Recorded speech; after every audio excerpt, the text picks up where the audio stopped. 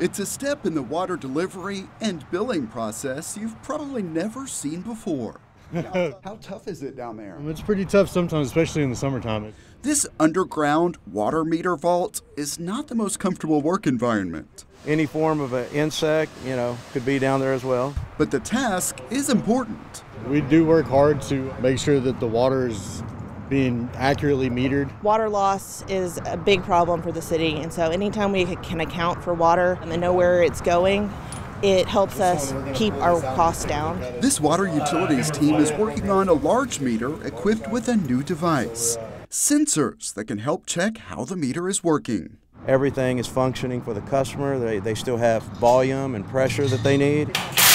One of the cool things about this project is the sensors that they have on this meter, they're actually able to tell us what they think is the problem before we get into the vault itself. This large meter is located near apartment developments, but hospitals, hotels, and big businesses can have them too. The city has just under 700 large meters.